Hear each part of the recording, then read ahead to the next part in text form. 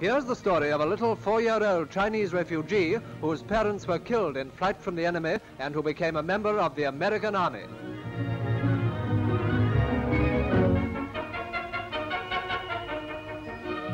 Discovered by friendly GIs on a road near their airbase at Kway Chow, the little orphan is helped by an old peasant to overcome his first shyness before he's taken to be presented to the CO.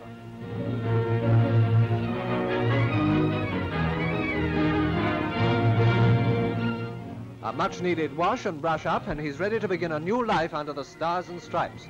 In the life of the station, none is keener than Little Tiger Joe, christened after the pioneer American Air Force in China and now living proudly up to his name.